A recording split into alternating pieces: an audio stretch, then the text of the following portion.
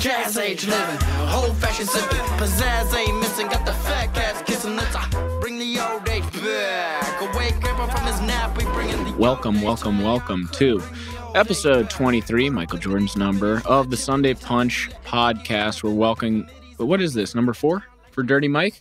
I think it's number 4. Might be 4, yeah. Sweet, always a pleasure, always a pleasure. And he's got a mustache this time. You know, I had to save it for the cast. And the Hawaiian shirt.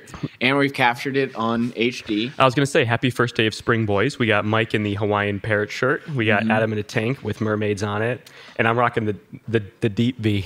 It could be deeper. It could be deeper. Is that from Old Navy? It could be deeper. It's looking good. This is a hand-me-down from Matt Jones, who's effectively my older brother. Do you know the reason why I wear the tank top each time? You're going to say because to like maybe show off my pump or something? It's to show off your biceps, which are the size of dad caps. Incorrect. It's because I actually, for some reason, I'm not nervous, obviously. Nice.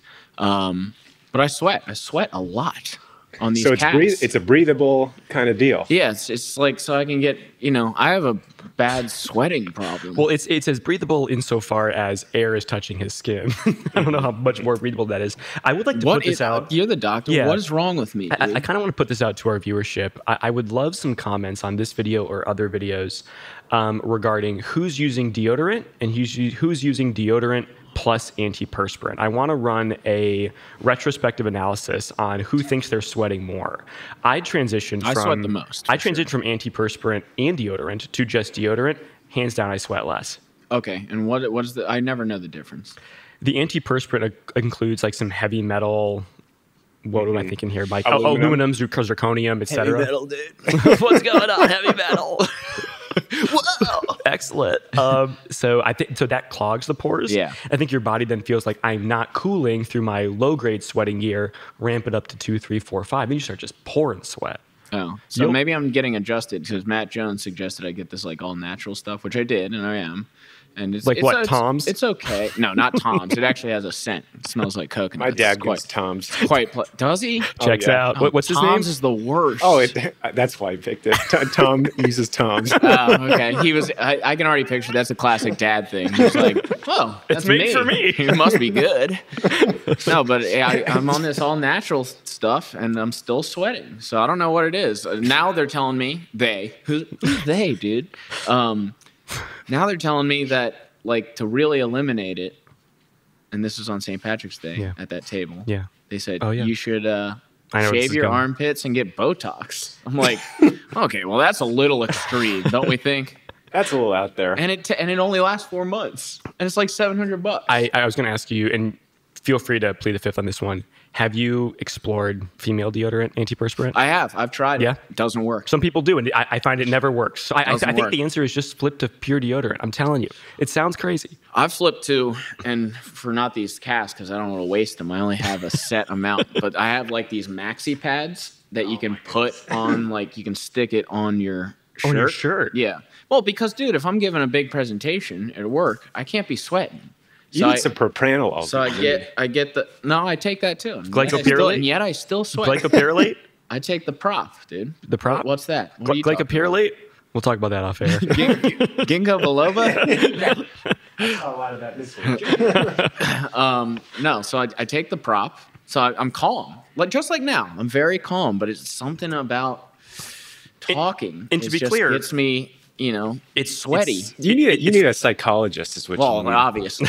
Well, I didn't want to go directly. How can I work around the big problem? We'll get to that at hour 1 of the cast. No, but I mean, to be clear, it's 46 in Chicago today. Beautiful sunny day. First day of spring. We got the window open. Adam will sweat the entire episode. Look, it's already happening, dude. Look at that. Thank God you wore that breathable nose sleeve. Ooh, it smells good. Coconut. Hey. I was sweating last night. I know none of you watched it, but I was watching the Bulls, the Chicago Bulls, Mike, and not the South Florida Bulls, not the USF Bulls. Go Bulls. Go Bulls.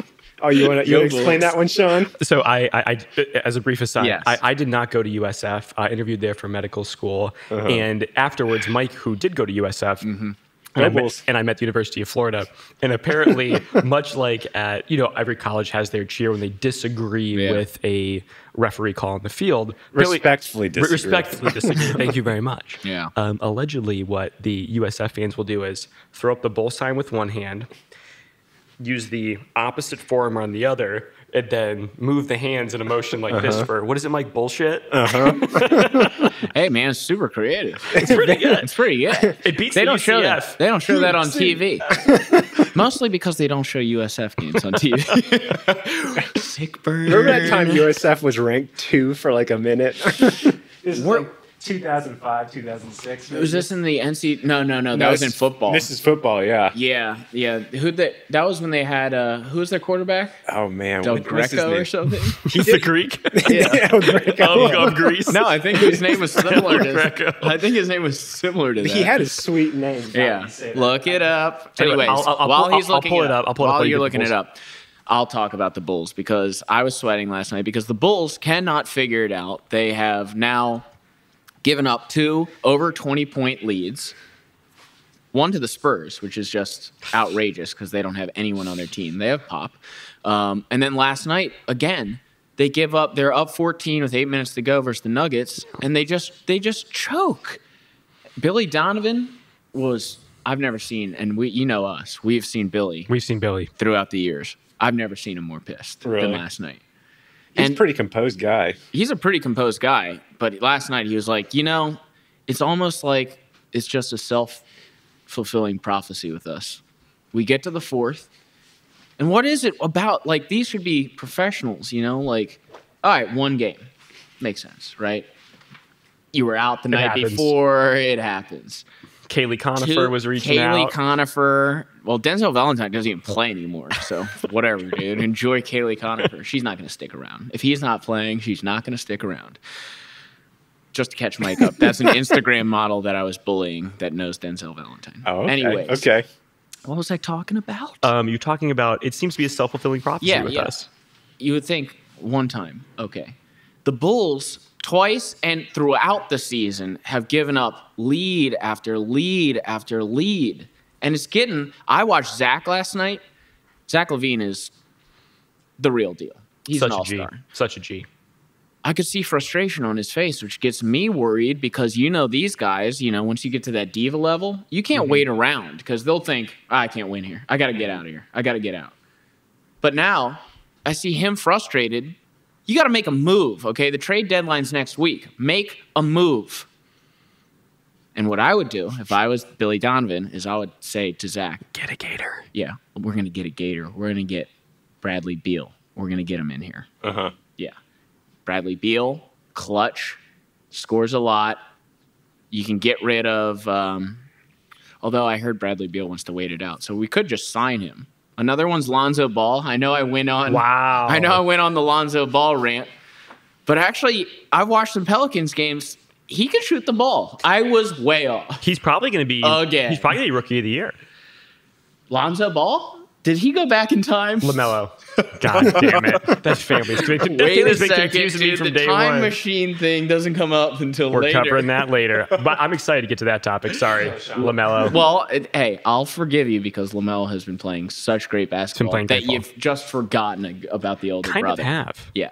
But he's on the Pelicans, and he's doing pretty good. So that's one option if you want to make a trade. Another option would be bring in Bradley Beal.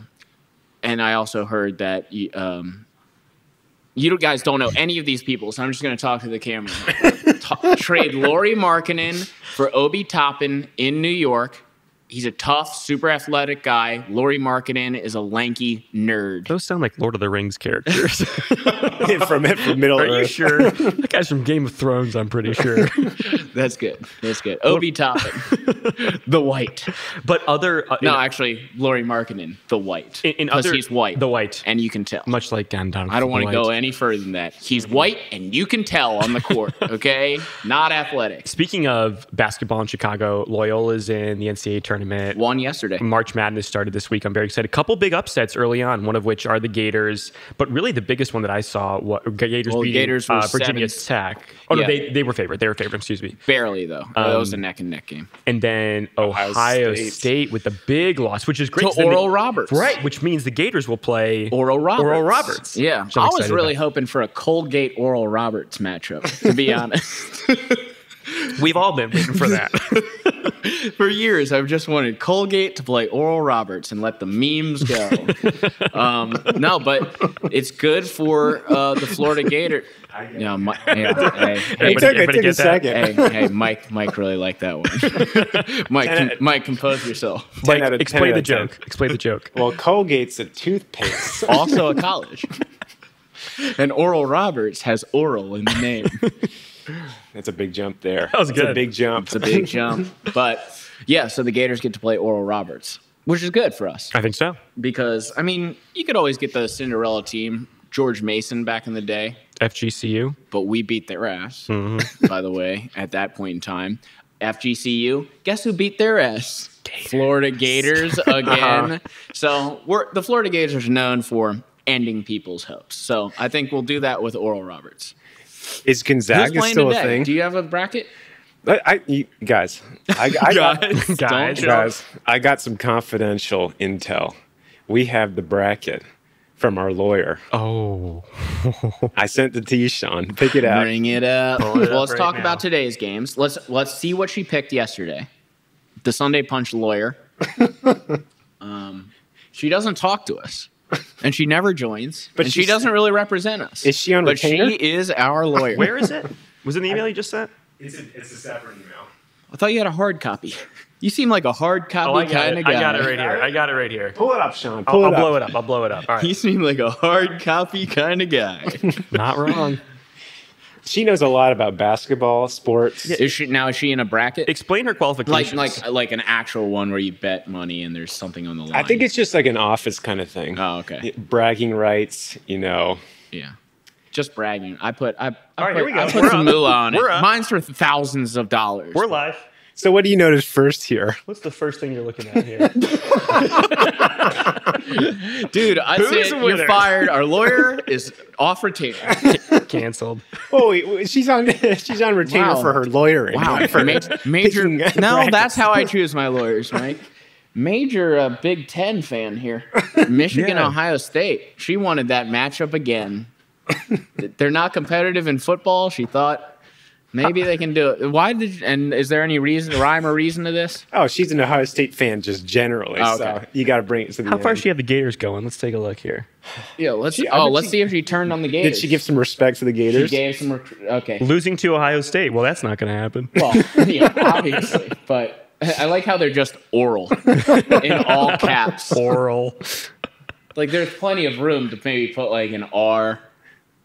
No, they're just oral. There's some senior intern hoping to get like a full-time position with the Ohio State like athletic association who knows exactly what he or she is doing. Where's Loyola? Where's Loyola here? Where's Loyola Chicago? Can you control F it? I might be able to. And then also look up the schedule for today so we can start making predictions based off nothing. No, can't search. Come on. You can't search it, but you can. Here it is, right here. Loyola Chai. Loyola Chai. She had winning. They're playing Illinois. And then wow. losing to Illy. Oh, Illinois. That's an in-state Wow. matchup. Illinois is going to destroy them. Illinois is I'm a probably huge- one of the best teams. I'm a huge fan of Illinois. Huge. Are you? One of the biggest, I probably like that ever. they have Are you? I like that they have the Name Gator one colors. player on the team. They got the Gator colors, man. It's like I'm a color guy. it's the same I like deal. colors. What do you want today's games? Yeah, and then we can go through and predict them based off no information whatsoever. Well, actually, today's a big day for me because, so just a little breakdown of my bracket. Please. I have in my Final Four Gonzaga, Alabama. Oh, it's gone. Gonzaga, Alabama, and then in the other division, I have Baylor versus Illinois. Yes. And then I have Gonzaga winning the whole thing versus Illinois. Gonzaga to win it all? But the bracket I'm in, I looked at the top guy, and he also has the exact same Final Four. So I actually need a couple of the games today to go my way. So here's what we got. Right now, live, Georgetown, Colorado. Okay, I have Georgetown. And these are all Central Time. 11:45, UNC Greensboro. We know someone down there. Had to pick George. Just a quick aside. Had to pick Georgetown. My brother went there. Oh, yeah. And Travi. And Travis. Travi. Florida State, Slaughter. Slaughter. UNC Greensboro. We got Eastern Washington at Kansas. We know what'll happen there. And then we got... Who knows anymore? Yes, that's a good point. It's a good point. And then St. Bonaventura versus LSU. That's what I've been waiting for. St. Bonaventure, more like St. Boner Adventure, am I right? I said that earlier, and it didn't get any laughs either, so I'm used to it. Do you think on the bracket they're just boner? Yeah, if it's up to this guy, whoever's making this bracket. Moving on. Oral versus boner. You just beat me to it, man. You got It's it. too Very obvious. quick. A lot of turning points. You got to keep your voice down so I can interject. A lot of there. rat-a-tat. A lot of rat-a-tat. A lot of twists and turns. Always sunny. A lot of nuance to the keys. And we show it. And we show it. Texas Southern versus Michigan. Slaughter. UNC Santa Barbara versus Creighton. Creighton. And I have Creighton going past them and then one more. Again, so that would the be... old Blue Jays. Who would that be? I've heard who would about that them. be against? That would be against... Okay, here we go. It would be... I actually don't know if these are set up. No, they're not. No. I don't know. I have my bracket. Keep going through them. Iona, I'm Alabama. going to bring out my bracket. I'm coming back. You want to email it to me? No, I got the hard copy. You're a hard copy guy? Yeah. Get on tight on the Zoom. Just put it right in front of the camera. And then we got some other games later in the day. The one I'm most excited for actually is Missouri, Oklahoma. I think that's going to be fun. Not too jazzed about the other games. They'll be fine, but that's what I'm looking at. You got copies? I brought a copy. For everybody? No, just two. Oh, I didn't know I'd be doing this. Give it to Mike. Yeah, I'll read it. There you go. Let's see. Okay. We've broken out the hard copy of the bracket. Take us through it, Adam. Okay, Wow. So today, read them off. Creighton. We were talking about Creighton. Creighton would have to play after this. Where are they? This thing is all organized different than the internet. The damn internet. The internet does. The internet tubes are clogged. Creighton would have to play, and I have Ohio winning. That's why I have Creighton. So Ohio plays Virginia today. I have Ohio at 13 beating number 4 Virginia. And I need that to happen because the guy in front of me has the exact same Final Four. Who is this guy in front of you? Who is this? I don't know. He's got one of those like ESPN names where it's like user 34929 bracket 45 22 1 Sounds like a Russian bot if I've ever heard of 3. 3. Yeah. It's not even a human. It's a I am robot not a that has robot. like 90 million brackets. Which is kind of hilarious because that means you're competing against a robot. And I could win. This is the Turing test. This is the Turing test. I loved when Warren Buffett did that promotion. Genius. He was like, you get a perfect bracket, I'll give you $1 billion. He's like, all you have to do is give me all of your personal information. And we all did. If there's one person I don't trust with my money or my info, it's Warren Buffett. For sure. I love that guy because he's got this like folklore that he can't get away from now, right? Well, now he's like Warren Buffett. 100. Yeah. It's like his folklore is like still drives around in a Ford, like lives in the same house he did when he was 32. It's about like, he- oh God, shut up. Does he still eat McDonald's every morning? No, that's Donald Trump. I think Warren Buffett does it too, man. Who's Boring Buffett? Boring Buffett, man. Who's Boring Buffett? That's what they used to call him in high Shady. school. It's the Slim Shady to Warren Buffett. He's the one stealing your data. And then what I have when we're at It's Will's all 5G, Northwood man. is USC versus, I believe, Drake won. I'll get it for you. Yeah, I I'm pouring believe champagne. Drake won. Not talking about the rapper, talking about the college folks. How much So- how much thought did you put into this? 20%. of your entire brain power? Yeah. I mean, I looked at some of the teams. I mean, to be honest, I didn't watch a lot of. I've been watching all Chicago Bulls basketball. I haven't watched a hear lot ya. of, and I always thought the Gators sucked this year. So I was like, well, I'm not going to watch them because they suck. Gotcha. Drake plays USC. That's the game. Yeah, so that's the one at Wills North, and I need USC to win. But yeah, about 20% of my brain power into this. That's a lot. Well, sometimes For someone of well, your- with someone of my stature. caliber, But I actually think there's a strategy to not putting too much brain power into it, right? Yeah. It's always like the girl like down the office who's like, I like Blue Jays, and then like Creighton makes it to like the Final Four. And she's like, oh, wow, look at a Blue Jay. Here's $2,000, Karen. And all the guys are in the copy room just losing their shit. Yeah, all the guys have like Excel tables of like, well, if the forward, I mean, he only averages 6.2 to 7.3. I was watching the Sunday Punch podcast. Karen's They like, told but me look at this." the little bulldog on Gonzaga. He's so cute. I love it. Looks like my French bulldog. Tell me what you really think, man. That's my stereotypical every single girl in the world accent. that's only applicable to about 1% Yeah, of them. probably. It's a gross generalization for sure. It's a gross generalization. we got a lot to get through today. So just tell us who you have winning, who's in the Final Four. Okay. Just to repeat. And Final to be Four. clear, if I may, before you start, in the last 3 months... You don't want to hear another impression of a girl saying something about Houston? In the last 3 months, Yeah. Adam's predictions for games have been... Abysmal. Yeah. All right, carry on. So, listen up. Well, everyone's bracket's already in, so just in case you want to keep up with my bracket, I have Gonzaga, SEC, Alabama.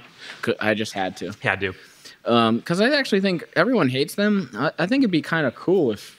So they're not a basketball school, so you win the national championship, and then you I win. hear you. Yeah. I like the story. Don't like underdogs. I'm sorry. I like winners. Anyways, so they're number 2. I got them going to the Final Four. And then in the South bracket, I have Baylor. I haven't watched one game, but I've heard they're pretty good. I watched one Illinois game, and they are very good. Are they? And They're I watched really that right before the tournament started. So it's not like I saw one and like their teams changed. It's like, this is their team. They have like a 7'2" monster, 2 guards that can really just score. You know, they can create their own shot, which is a big thing in the tournament. That's what you need.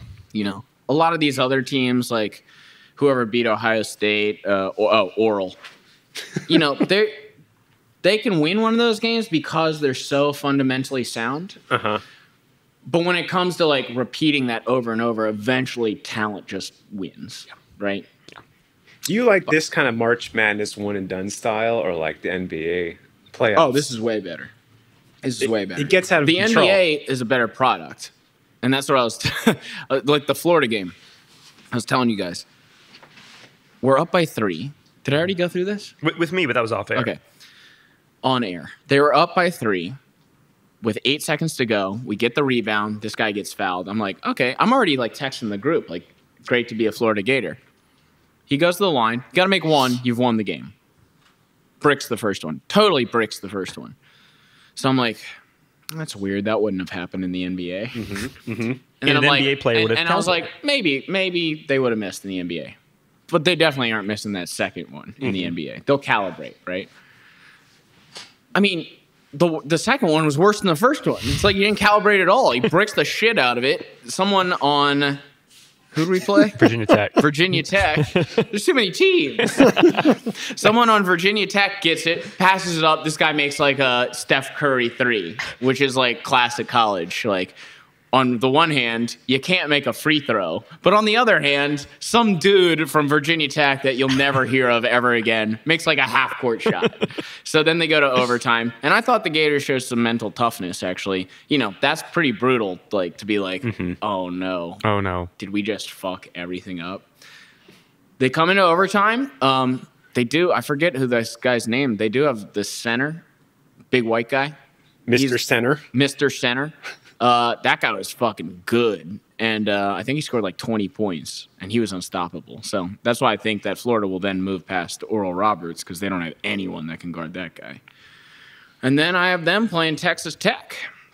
Hell, man, Florida can make a little run. You never know. I think so. I think they'll make a run, which will be good for The confidence. Oral and for Roberts Mike thing White. definitely helps. Yeah. Yeah. That I well, never say never, but I can't see them winning against us. Did you guys ever go to a...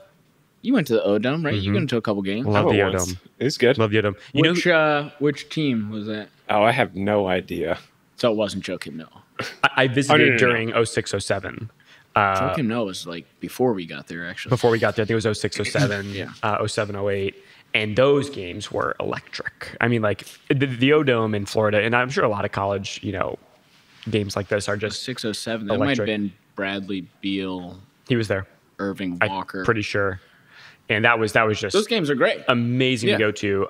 In med school, Sninsky had his family had seats at like second row, and every now and again you'd get the invite, and that was cool because you appreciate the talent from a distance, but you don't really appreciate the size until you're these guys at are monsters. at floor level with these guys. Because you look at the screen, you're like my dad does this, right? Like, oh, I could make that pass. It's like watching Tom Brady. Well, the angle you're watching it in, you're like, why didn't he make that pass? It diminishes the because height, there's right. a giant in front the of way, him. yeah. Yeah. And like with like tree trunk arms. Yeah.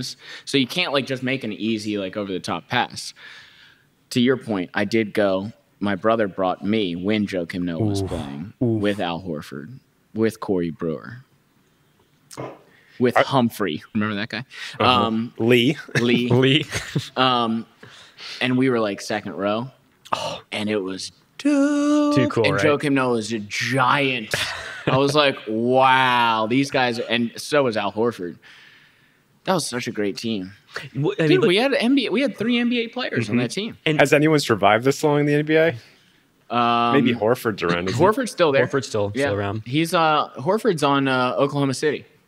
Just kind of like tapering. Actually, Oklahoma City's not too bad, but they're tapering off. What's wild to me is you look at Joe these. Kim just retired. You look at these college teams and you think like, if any, I mean, especially in today's day, like everybody has the data, everybody has, like, especially like the top teams, like everyone has the data, everybody has the numbers, everybody can allegedly recruit. Like the package these guys are getting, I'm sure, are like pretty comparable. And then you wonder like, what's the Moneyball algorithm, right? But so infrequently do like Mountain these Dew. these kind of like super teams show up where you Yeah. have people like Al Horford, Corey Brewer, Joakim Noah all on the same team who become like Yeah. perennial either all-stars or major impact players in the NBA. Yeah, and that might be the end of that because now with the G League option Yeah, getting paid, that's what I'm worried about. Not worried there's about, no more but- one and done. Maybe it was Billy Donovan's divine hand. That could be. Well, if that's the case, he needs to resurrect it for Chicago. He needs to dude. In all seriousness, Chicago is playing very well. It's just the closing. What are the Bulls missing? Closers get coffee. What are the Bulls missing? They're missing a second guy. Number 2. Yeah, I mean, Zach LaVine is the man, right? But every really good team who's going to make a deep playoff run is going to have a second guy. Giannis and Chris Middleton, right? LeBron, AD, Ben Simmons, Joel. Now, Ben Simmons can't shoot, but he's a defensive stopper, right? 60% of the Brooklyn starting 5. Yeah, everyone on Brooklyn. And that's what they need. They need a Bradley Beal to come in. Yeah. The rest are really good young talent. Really, really good. Patrick Williams, I was way off on again. It's okay. Florida State product, amazing basketball player. They should get rid of Laurie somehow. You're not going to pay that guy $100 million, which is what he wants. From an institutional perspective, Just for like, reference, so you just can build this person in your mind. Laurie Markkinen is a 7-foot, non-athletic, but can shoot a 3 guy. Can't guard, can't drive and make something. He's basically a pick and pop shooter. Is there anything missing from an institutional leadership or coaching perspective for the Bulls? I think they're on the right track with Right? Billy. They're on the right track Right? with Billy, for sure. Mhm. And their GM is really good. Yeah, with what he did in OKC and with and the GM, I don't The have GM came from Denver. I don't have concerns there. Yeah. I really don't. It's about just kind of getting the right people and the right chemistry, I think, at this point. And maybe that's a Beal addition. Maybe that's somebody else. There's a ton happening in sports with respect to like Lonzo teams, Ball. players. Lonzo, maybe. Maybe LaMelo. Who knows? Maybe LaMelo. Just trade our whole team for Based on LaMelo the same Ball. guy. Based on the same guy. Yeah, but I just want to get back to I'm happy March Madness is back. I forgot how much I missed this shit. I forgot how much I missed getting super angry at 19-year-olds. You've been playing enough video games, man. That's where it's at. That's where it's at. Yeah, right? I should play more video games. Then I could get mad at all the, well, in that case, 12-year-olds that I wanted to. Who's the? Do you play video games? Not anymore. Retired.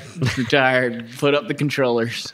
You can't compete with someone that's like Yeah. working 20 hours a day on their skill set. Yeah, wait. When someone's rocking dual thumbs 20 hours a day, you just can't keep up. My limit of bang is like 1. These people are probably popping 4 No, to 5. dude, they got pallets of bang. Talk to us about bang, Mike. You're rocking a can right now. Oh, the bang? A tall boy, if you will. Well, This don't say is- rock too much, dude. They might get it confused with rock star. We're talking bang. You know all the hot chicks on Insta. Well, you're off Instagram. I've never been on Instagram. You've never been on Instagram? Never. Well, all the viewers out there, you know what I'm talking about. All the hot chicks on Instagram are apparently drinking bang. Listen, It makes them hot. As is Dirty Mike, listen. who's always been Listen. hot. I was hot way before bang, Listen. first of all. Okay. I was a rock star kind of dude. And let me tell you a little history about Rockstar. So it was made, Red Bull looks nice, but it's teeny tiny. Rockstar's thing was it's big for a smaller price. The CFO of the company was actually the mom of the creator, which means it was run extremely well. But anyways, And I so moved on. did she make that choice? I have no idea. Okay. That's just a funny fact about the company. But I moved on to Bang because I hadn't seen it before. There's creatine in it, so you get a little pump. Well, you don't get the pump Nope. just from drinking creatine. 2 doctors will tell you creatine gives you the pump. Dude, you're looking huge. What are you doing? I'm just drinking bang. Sitting on the couch. Check out my pump. Yeah. I'm retaining water. That's about it. Yeah, I'm cultivating mass, really. Oh man. Anyways, Yeah, bang. great source of vitamins. Is it? They actually have a bunch of good flavors. I mean, it's a little bit cheaper than the other energy drinks, but I think they have a variety of flavors that are really good. What are you rocking there today? This is Bang Sour Heads. They got Bang Lemon Drop, Bang Miami Cola. Bang Sourhead sounds like a rap song. Miami Cola? Miami Cola. What's man. Miami Cola about? I I don't know it know. has cocaine in it. It literally has cocaine in it. I grew up in Miami. That's why. Yeah. That's why I'm the way I am, and that's why I picked that drink, and that's it. What's your favorite? Is it the sour think- head?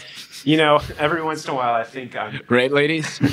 Every once in a while, I think I'm popping too much creatine. So some of them have creatine, some of them don't. Then you got to work your way off with a Red Bull, then Red Bull sugarless. When the button-down Parrot and Oasis shirt gets a little too tight, you go, I gotta back this down. Yeah, I'm more of a Red Bull guy. Not gonna lie, like the taste. I'll rock Don't an buy taste. it. Don't buy it.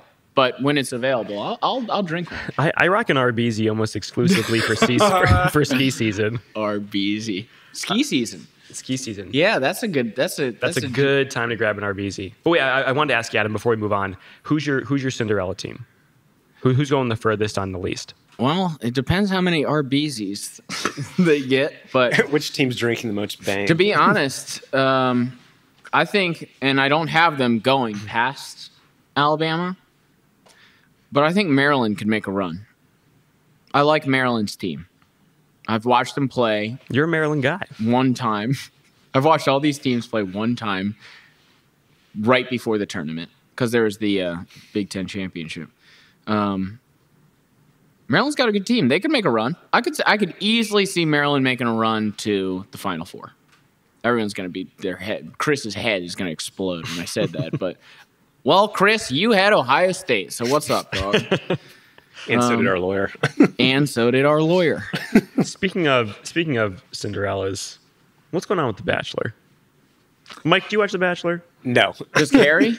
she does not watch The Bachelor. Do you? I don't watch The Oh, Bachelor. okay. So how are we going to break this down? Well, I heard there's a lot of I've done some deep reading. racism I've done some issues deep reading. on The Bachelor. People have been canceled as a consequence. So this is the whole. Do you want the breakdown, or do you not want to get it? I kind of want to hear it. Okay. You want the Bachelor breakdown? I'll give you the Bachelor breakdown. So I we've think had our our viewers want The Bachelor. we had our breakdown. first black Bachelor in 20 years. Big deal. So he goes on. He's fallen in love with, who knows, fallen in love. It's a TV show. within the obviously. show's definition of that. Whatever. It's like 6 episodes out, and you can tell that he's connecting. God, this is sad that I know all this shit. He's fallen in But love. when like, you're alone in your falls in home, Sean, you turn on The Bachelor sometimes. It's not I'm wrong. getting into wine. What else am I supposed to watch? Terminator? Anyways, I poured a nice glass of wine. 6 episodes in, it breaks that one of these girls in college went to like a themed like sorority frat party like together. an antebellum South. That's exactly what it was. That's exactly what it was. Okay. And Southern Belle, plantation wearing owners, the dress, right? Going out to a farm somewhere, drinking a lot. plantation. I don't know if it was a plantation. It might have, like when we went in Florida, and it wasn't the antebellum thing, but we did go to a farm and we had a big party and they had live music. Those were a blast. Yeah. Those were fun. so fun. So I'm not sure I would call that a plantation other than just some piece of land somewhere. That, What did we used to call those? Like the What were they frat called? board There worked was one out. for there was one for the med school. Yeah. What was it The called? med school, dental school, Yeah, dude. PT pharmacy school. school, Then you PT take- school. Did it. What was it? I'll get into those stories later. I want to stick on the subject. So, yeah, so something like that. I don't think there is any like history behind like, hey, we're all going to this plantation, and 100 years ago, this, Right. like no one knew That wasn't anything, part of right? it. And so she goes. There's pictures of her on the internet in these dresses, and like, I guess that's racist, right? And because they don't know the history. Well, right? from that, the woke extracted that she has. Her problem was she wouldn't really admit. Like, if I got caught in some of this shit, I would just say, you know what? I didn't realize. I'm sorry. I won't do it again. I won't do it again. Lessons learned. And you know what? I would like to learn more about this from someone. The way she came at it was like, oh, I just thought we were wearing like a funny dress, blah, blah. Like, basically not sorry. Not acknowledging the message. That she should have done something different, even though she never would have back in time because she's a young girl. And the sorority, you know how sororities are. They tell you to do something, you fucking do it. Like, seriously, you got to lay out your clothes, and they judge the clothes, and then they put you on a washing machine and see what jiggles, and then they point it out. These are all stories. These are all true stories. Yeah, these are all true stories I've heard. Brutal. That's brutal. From That sounds bad. That's brutal. DZs and like AOPI. But like, yeah. So like, they're brutal, right? And if... Dude, that was the funniest That's DG, thing. baby. Just a quick sidebar. The funniest the thing panda ever ears. was me, Travis, and like the entire fraternity. You would go out to the street and watch them like run to the different sororities. Oh yeah. A bunch of dudes like, yeah, you're hot. It's like, what were we doing? And they like bump into each other and shit. Get blasted sideways. So it probably still happens, let's be honest. But so she didn't apologize for it. And then it wound up, so that came out episode, like there's 6 episodes to go. And so everyone starts freaking out like, oh shit, what if he chose her? Because it's already pre-filmed. Because the timing here is in synchronous, right? The timing is not in sync. It's already done. Yeah. It's already done. Yeah, yeah. And so she didn't apologize. Well, she did, but like in like the non-apologetic way. Kind of Like, oh, I'm half-assed sorry. it. Yeah, it's a little half-assed. That's what Chris Hansen? No,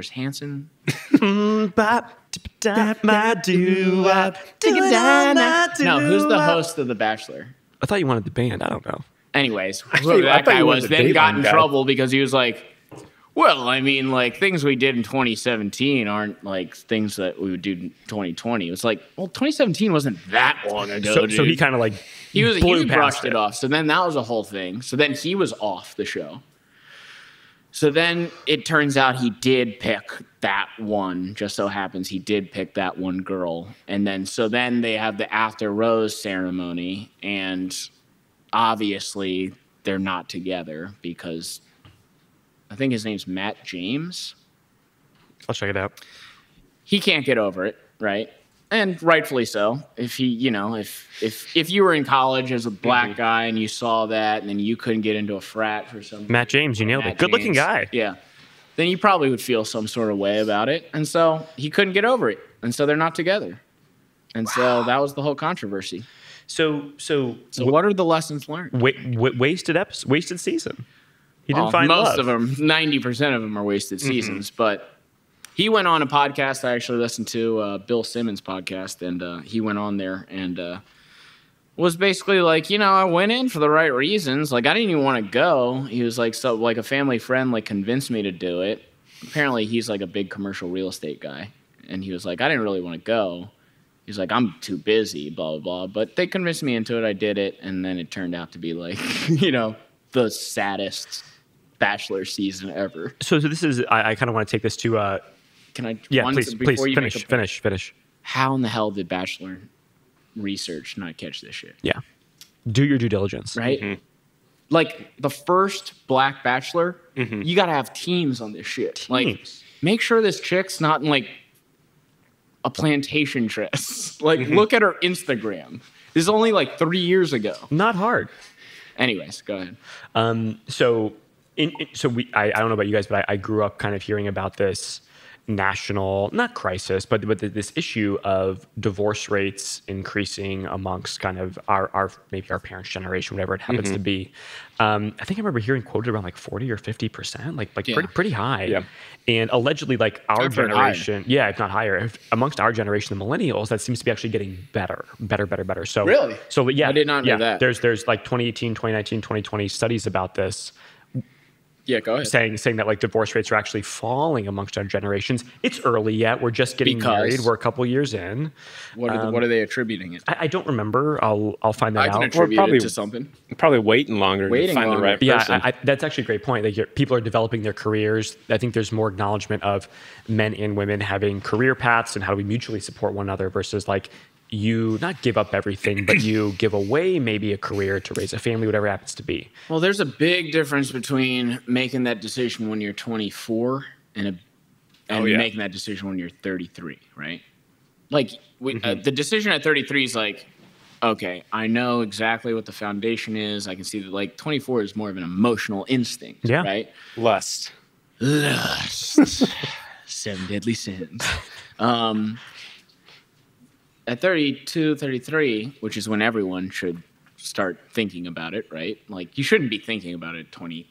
In my personal opinion, you shouldn't be thinking about it at like 23 to 25. There's some 20 to 25. It's appropriate.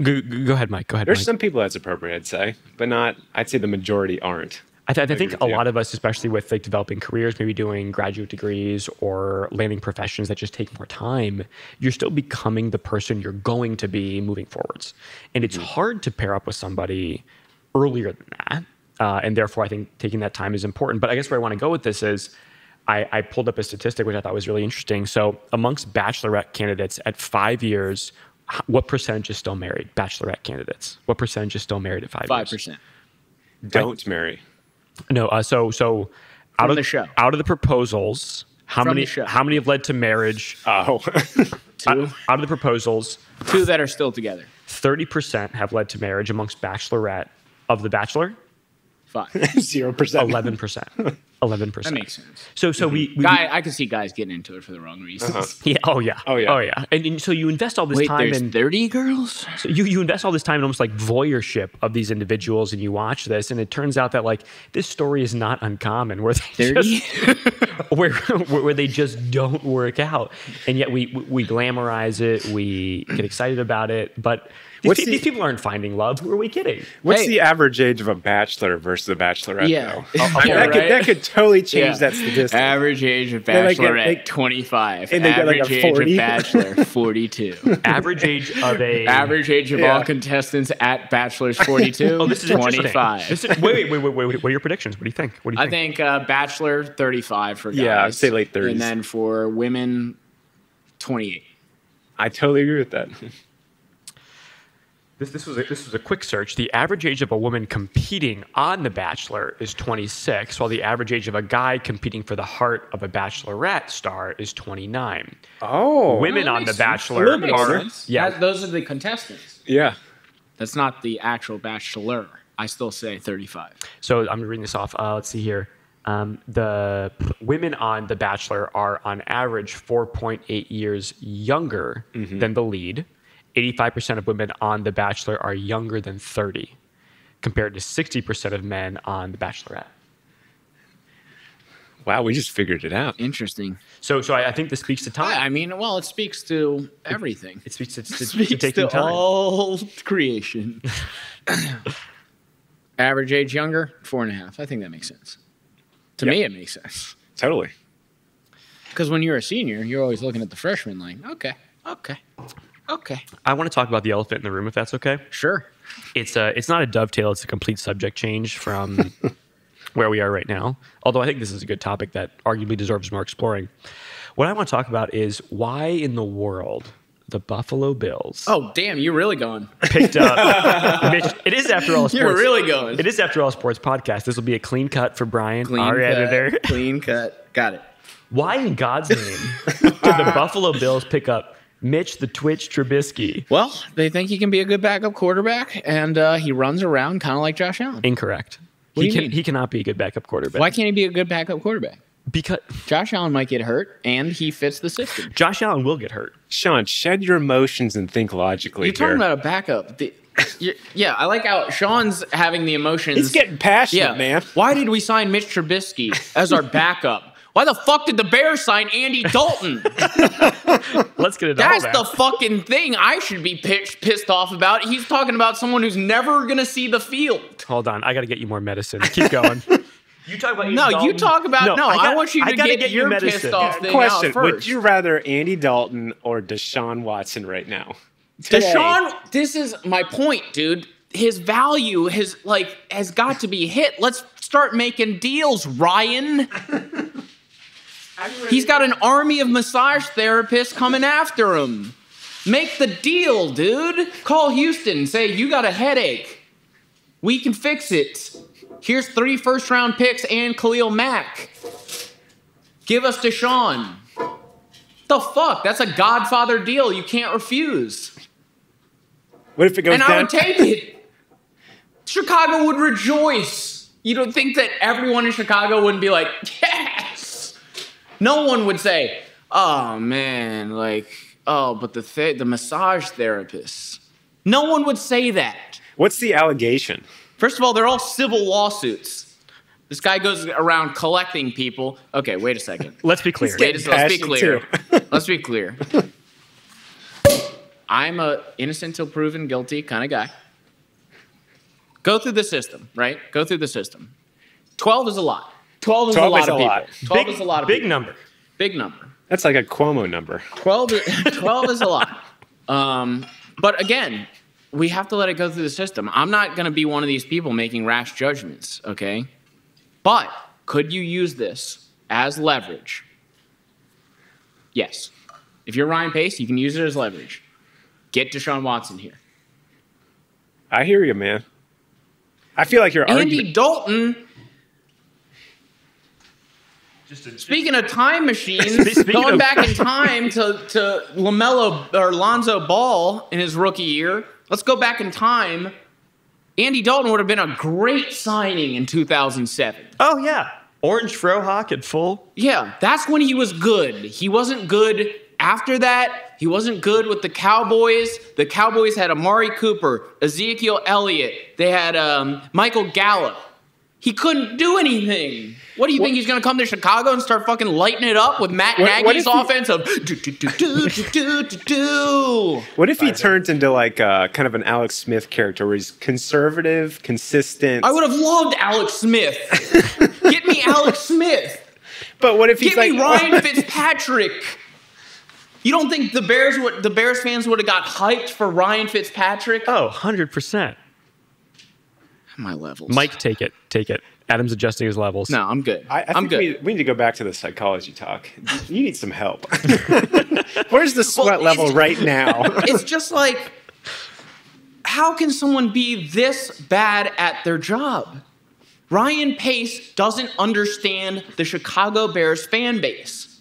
If you sign Ryan Fitzpatrick, which is essentially the same strategy of we couldn't get Russell, right? We couldn't get Russell. We're going to get Ryan here. Deshaun's too volatile right now. Well, Deshaun, before this all cracked, right? Before they signed Andy Dalton, was like, Deshaun's too much.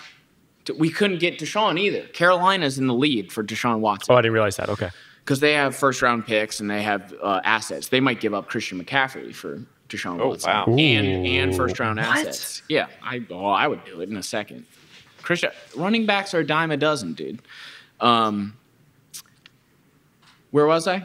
Bring me back. I'll bring you back. Magic. So you're Yeah. like, if Mike, Same gotcha. strategy, right? Get Ryan Fitzpatrick. The Bears fans would have been like, we can get behind this guy. He's awesome. He's smart. He's been there before, right? He can wiggle. We just watched him throw one of the most amazing passes versus the Raiders when his fucking helmet was getting ripped off and he threw it 45 yards down the field. Breadbasket. Would have been a great signing, Ryan Pace, but instead, and you have to know this, if you sign Andy Dalton, he doesn't have a chance because the fan base, every time he makes a mistake, will be like, oh, this fucking guy? They won't get behind him. So therefore, he's destined for failure. I just don't understand how you can have the job of Ryan Pace, know that your job's on the line this year, and then just be like, yeah, we're going to go with Andy Dalton. It's like, well, then you're okay with getting fired then. Right. That's cool with you. You want to get fired. Mike? So Fitzmagic, he's like a petrified fossil, man. What is he, 40? He's also saying it's good a for, one-year rental anyway. It's a one-year rental. Andy Dalton's a one-year rental. He's the type of dude that throws 400 yards, 2 TDs, the next week throws like 150 and then 3 interceptions. That's Fitzmagic. Yeah, the thing I want you to then tell me is, okay, you've explained Fitzmagic. Uh-huh. What's your argument for Andy Dalton versus that? Yeah, okay, there we go. I would go consistent, not flashy. He's not consistent either. He's your he's like your foundation. Okay. Andy Dalton and Foundation have never been used in the same sentence. Well, yeah, Mike's trolling me. He's thinking of like a 2008 Bengals game he saw. I'm talking about the Horned Frogs Day, man. Yeah, TCU. Where I love frogs. I mean, I pick them. Back to that. why does Chicago not feel like that they can find anything in the draft prospects? No, I think that is the actual overall plan. I think they think, okay, we're going to get Andy Dalton in here for a year. We're going to try and get Mac Jones. Right. Mentor year there. The problem I have with that is Ryan Pace, you won't be here by the time that happens. That whole management's going to get turned over. And then that's not fair to Mac Jones because then Mac Jones has a whole new coach come in, a whole new culture, and it's like a whole new offensive coordinator, and it's like, you're already setting up our future for failure. Ryan Pace had to go after this year like, we got to get Russell Wilson. We got to get Deshaun Watson. We got to get Derek Carr. We got to get someone that's been close to Derek Carr, an MVP, or Deshaun Watson, who everyone would love, or Russell Wilson. Now, they said, I like how this is being reported. We made a very strong offer for Russell Wilson, who, according to you, Ryan Pace, who can't be trusted, what's your strong offer? Give me the offer. Yeah, I want to hear it. I, as a fan, want to hear the offer. I want to hear it. Because it would have been, for me, it would have been 3 first-round picks, Khalil Mack, and then if that's not enough, what do you want? What do you want? We'll give it to you. What are we missing? Yeah. Akeem Hicks. Yeah. He's now on the trade block. These are all assets he could have used. It just feels to me like a team who was previously a dynasty, kind of trying to patchwork quilt on like pieces with no overall overarching strategy with time. And I think that, to your point, if someone's kind of under the gun for their position from a management or a leadership role to go, as Mike said, kind of full conservative, like consistency, you've kind of already surrendered to the fact that you're not going to make it this year. But that doesn't mean the fan base should suffer, that the team should suffer, that we shouldn't be dynamic for the future. And it shows that he doesn't understand the fan base, because if you want to go with that strategy, Alex Smith and Ryan Fitzpatrick, the fans could get behind. Yeah. Andy Dalton, the fans cannot get behind. No, I don't think so. They saw him last year all for Dallas. How many? So Alex Smith came in for Washington. They started winning. Ryan Fitzpatrick. Yeah. They were going back and forth because Ryan Fitzpatrick was clearly better than Tua. Still showing up, yeah. And was in Buffalo doing good things. He was on 8 other teams doing good things. The Polish rifle, sure, man. He's not consistent, but people would have got excited about that, right? They're like, look, we know what Ryan Fitzpatrick is, but at least it'll be exciting. The Polish rifle in Chicago would have been electric. Electric. And so he chose out of those 3, the one that's not going to get, and I feel bad for Andy Dalton. Yeah, Andy Dalton now doesn't have a chance at all, because every mistake he makes, everyone's going to have in their head, we're not giving this guy mistakes, right? Those other guys you give leeway to. Mm-hmm. Almost because Alex Smith, you have a little sympathy, right? Broken, whatever his foot thing is. Ryan Fitzpatrick is like, it's known. He's going to whip the ball around, and sometimes he's going to throw an interception. Like, it was fun with Jay Cutler, too. Everyone was having fun. Like, the Bears weren't winning, but we're having fun. Well, as long Andy as Dalton gives you neither of those two things. He's like Rex Grossman all over. That guy. Gator. Who? Andy Rex. Dalton? Yeah. No. He's worse. At least Rex would fucking chuck it down the field.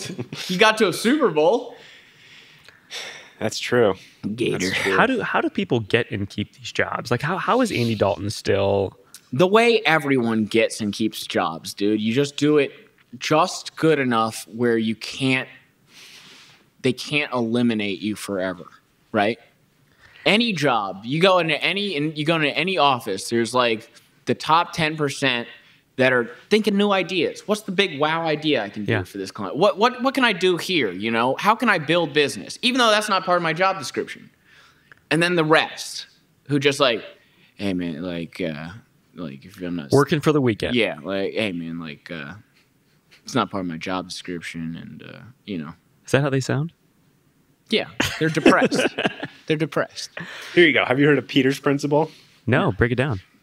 Well, the sentence that I looked up on the internet. The Peter principle states that if you perform well in your job, you will likely be promoted to the next level of your organization's hierarchy. You will continue to rise up the ladder until you reach the point where you can no longer perform well. Or other words, you say you rise to your level of incompetence. I've heard of that before. That's very true. Which is crazy because then you think about Fortune 500 companies, the companies that you, Adam, and I are putting like our investment and future retirement money in. It's like everyone managing that is just at their level of incompetence. Scary thought, man. Yeah, that actually brings the point of should people know their limitations, right? And So Dalton like, should just and get bringing the this heck back. out of the way. No, not even this. To bring it back up, right? Andy Dalton isn't going to be happy as a starter. If I was Andy Dalton, knowing my limitations, I would have been looking at teams thinking, where can I be a backup? That's what I am. Right? You think he's thinking that? But like just to this That's theory, wild. this theory, you're not going to be happy because you're going to find your way to when you're not competent anymore, right? Just because you're like, this is the next step. But at a certain point, you should think, okay, I know my limitations. And this is why basketball is so great. I know my limitations. I know my role. Role player, yeah. Yeah, I'm not a superstar. And that's one of the hardest, they say that's one of the hardest things to accept in basketball. In football, it just doesn't seem to exist, right? Yeah. Every quarterback thinks, I could start. No, you're a backup, right? You are a backup. Ryan Fitzpatrick is a backup. Andy Dalton's a backup. Alex Smith is backup. And the reason, I mean, you look at. And you'd be happier as backup. How many teams are in the NFL? 32-ish. I mean, look at how many people can play that position and play consistently. Like, how many teams are actually toggling between two different quarterbacks every week? One, maybe two in a season, which tells you that there's maybe one. I mean, the only recent one I can remember is the Miami situation. Miami. So, I mean, like, if you have two quarterbacks, you have zero quarterbacks. which tells you, like, realistically, there are 33 people out of 330 million in this country that can actually play your position. Yeah. And to actually envision yourself, to your point, Adam, as someone who's like, I could start any day.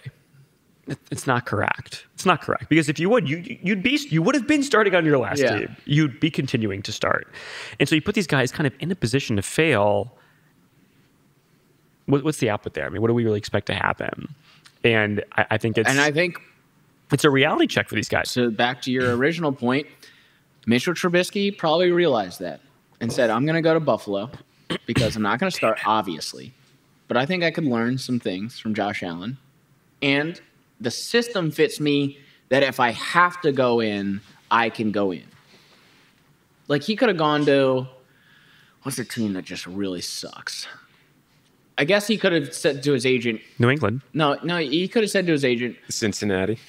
No, Cincinnati is Joe Burrow. But you could have said to your agent, I want to go to Denver That's fair. because I could be in a QB competition, which is true. But it's like, yeah, if you go to Denver, though, and you win that, you're not going to win more than 5 games. Their team's not good enough. So what's the point? The pride? Wouldn't you rather be on a winning team with that culture. So what conditions have to be met for someone in the NFL, a quarterback, let's say, to acknowledge they are a role player as a backup, having been a previous starter? Well, I think everybody gets their chance at starter, and you either prove yourself or you don't. Right? Mitch Trubisky didn't work out. RG3 didn't work out. Oh, right? RG3. Poor guy. But, you know, back when I played soccer. But think about, just real quick, think about, has there ever been a quarterback that's gone starter, backup to great starter again? What was going on with Nick Foles? Did he do that? He filled. Did he win a Super Bowl? That dude is yes. playoff quarterback No, only. he filled in on a very good Eagles team. That's fair. And won the Super Bowl. Then what happened? He went to Jacksonville off a starter. This is going back to my point. He thinks in his mind, I just won the Super Bowl. I'm a starter. No, you aren't. Because then you go to Jacksonville, you suck. You come to the Bears, you suck. Yeah. Did he win MVP at the Super Bowl? I think it must have been him, right? It must have been.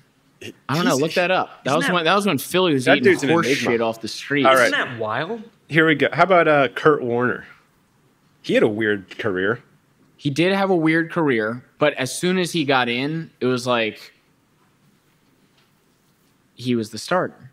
Like he went to the Rams, right? And then who came over? Mike Bulger took over for him. He plays, according to Wikipedia, he played in Amsterdam for a period. No, I mean he was the whole thing with Kurt Warner was he was doing bags at fucking Publix, dude. Not Publix, but a grocery store. Kurt? I gotta look into his history. Yeah, he was the bag guy, and then he got called up to the Rams. He was an arena league guy. I love that story. He got called up to the Rams, and then they were the greatest show on turf with Marshall Faulk.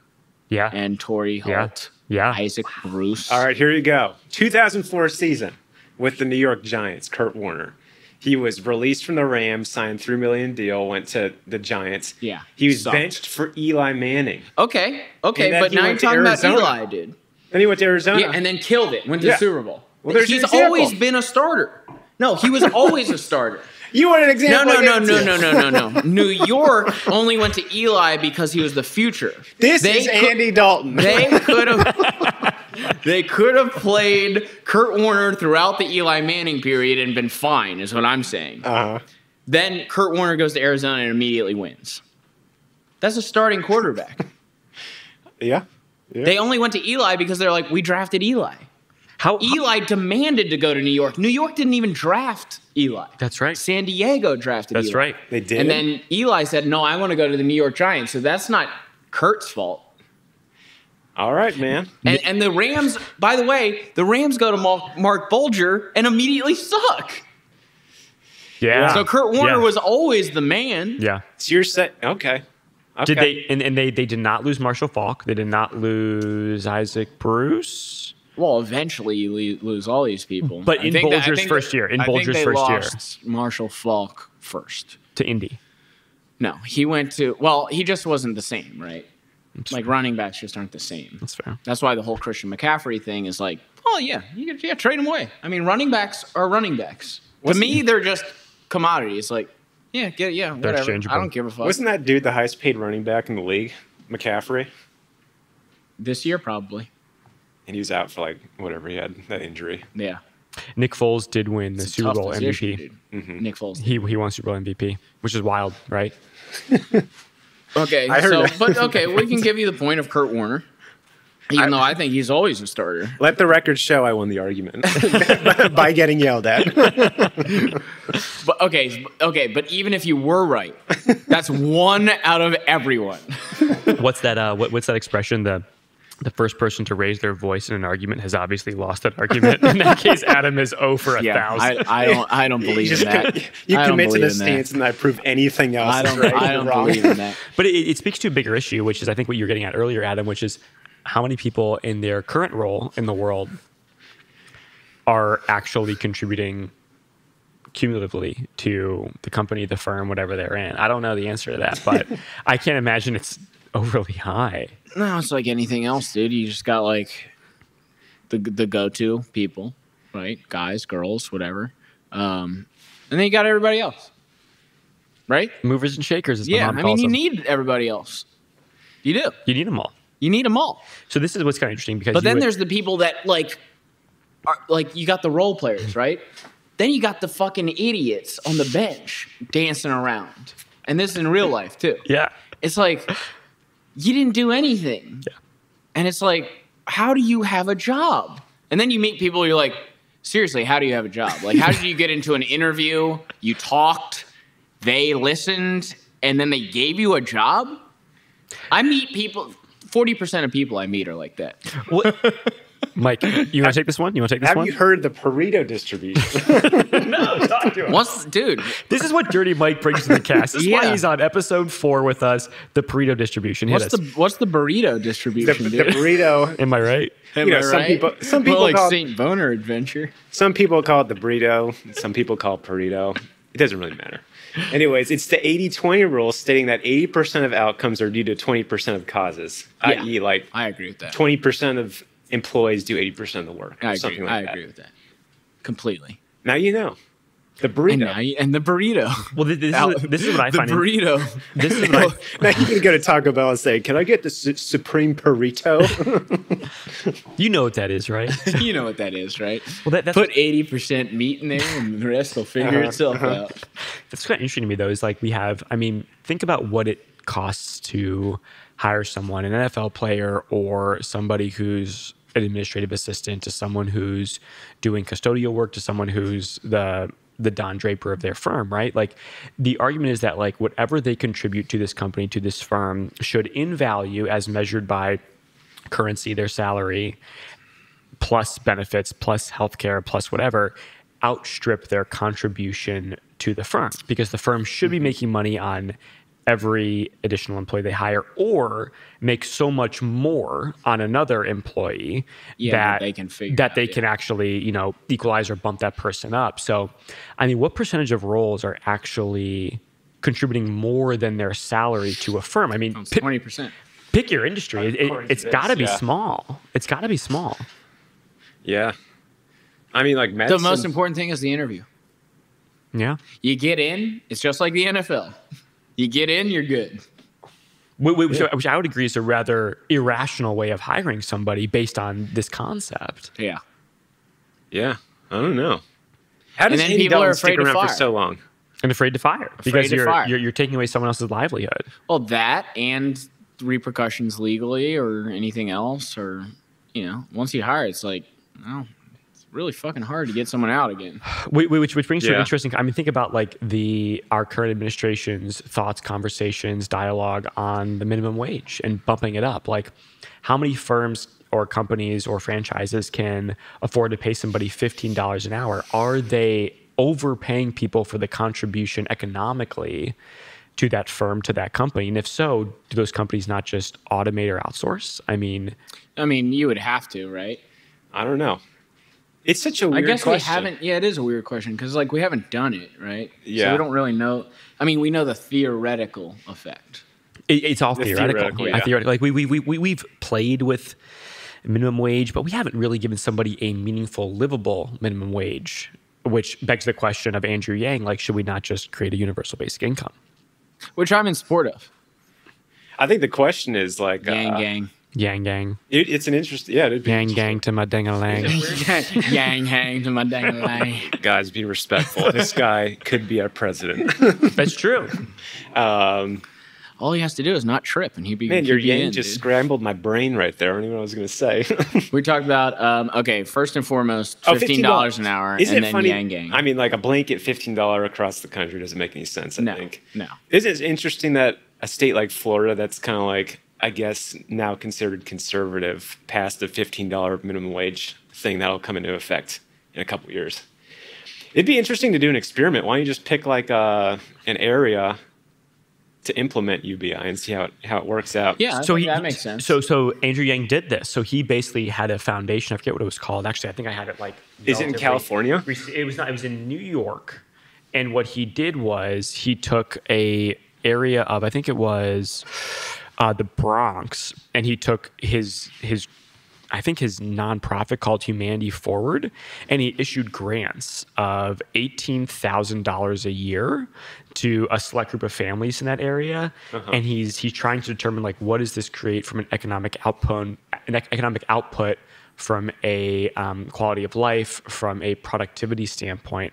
He's trying to figure this out. He's doing kind of a case study on this and trying to figure out like how does universal income pan out with respect to, I mean, like the problem is like, what are your metrics? Like, is it GDP? Is it misery index? Well, Like, it can't be GDP.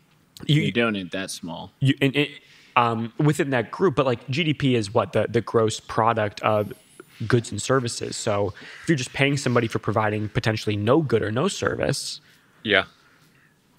is that a meaningful metric? Or is it that you liberate them from having to worry about the basic income actions so that they can take on a job in some other form, making minimum wage or less? It's definitely a romantic thought. Someone like me, and this is why I recommend it, and I have alterations to it.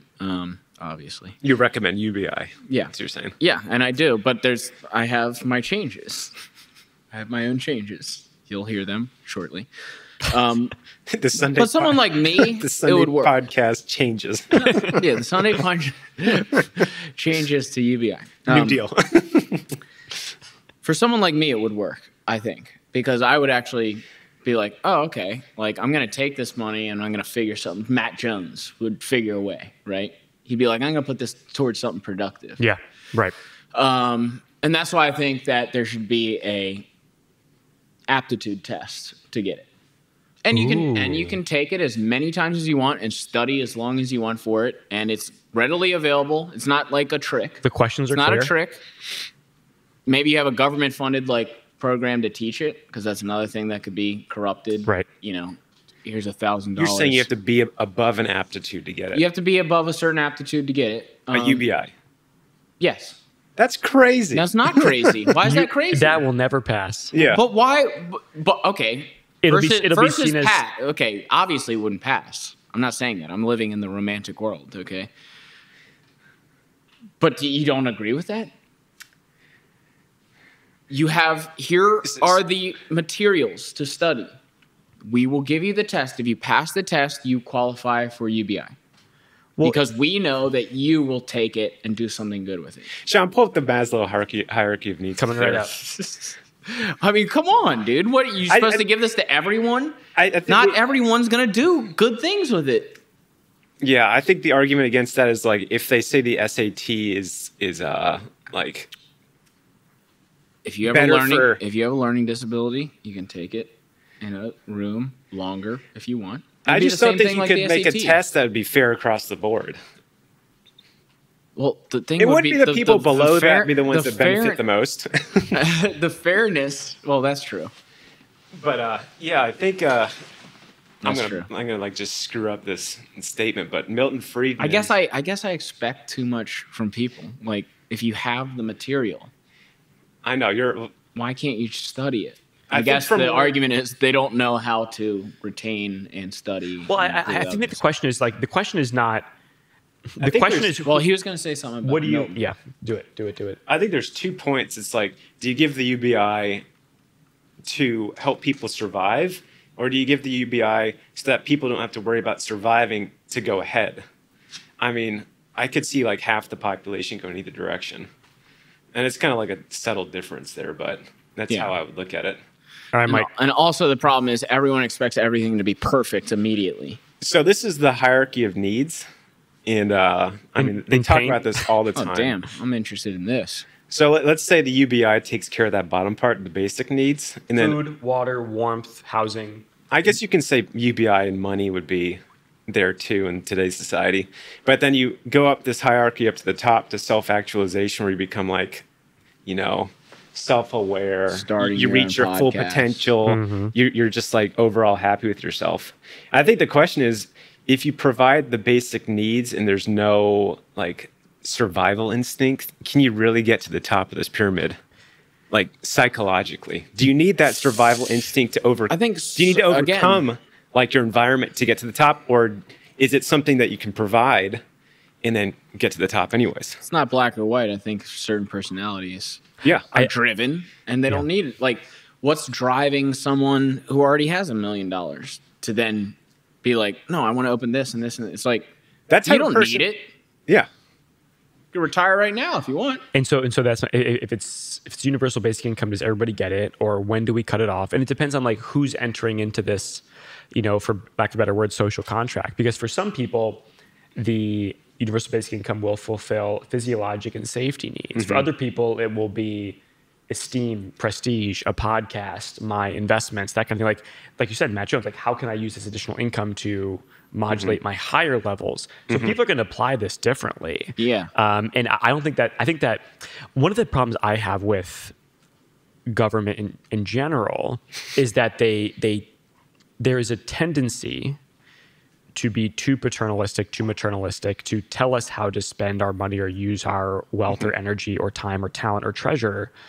And I think if you just give it to people, I think people figure it out. Like, I need a roof over my head. Like, I blew it on, whatever last week. Blow, Voov, click it, whatever. Click it. But this time, it's like, let's buy podcast equipment. Let's get after it. So I think we have to let people kind of figure it out. And it's all made up anyways. It's kind of made up anyways. I mean, like, what? Yeah. What, so that's the second order, third order consequences. Like, what is universal income? If we decide it's a good thing, let's just say we do as a given in this argument. What did we do in trigonometry proofs as a guarantee in this proof? Like, what are the second and third order consequences of universal basic income? Yeah, I wish Well, the consequence would be drug addict overdoses. Not inflation. It could be inflation. Well, no, I'm working my way up. Drug addicts. I'm working my way up. I mean, so easily that could be it, man. Yeah. I bet it would increase. Drug Overdoses, addicts and stuff. Alcoholism, possibly even depression. Every time I enter into this thing, I just think good parenting is always the right answer. Yeah, for sure. That's really it. and that's really our white privilege. And I will give them that. That's the white privilege. We're like, why can't you? It's like they didn't have the structure. Structure's important. And without structure, we're all animals. That's my main point. There's a lot to cover here. We should almost do a dedicated podcast on this, but I think it comes down to how do we define value? Who gets to decide? And then how do we acknowledge and reward value in this world? And if value is being a human being, and we want to reward that, just existence, universal basic income makes a ton of sense. But then if it's what do you want to add to a firm, a company, your own business, then there have to be kind of additional reward systems built into place for that with an income stream or something like that. Because it's interesting to me that we would justify universal basic income ahead of things like healthcare. Or ahead of things like universal housing, which are we can execute basic needs in other ways and obviate the need for a basic income just by providing universal basic housing or universal basic healthcare. Yeah, I agree with that. Never mind. But once we figure those out, once we figure out how people can get paid universal basic income in Bitcoin, we basically got it all figured out.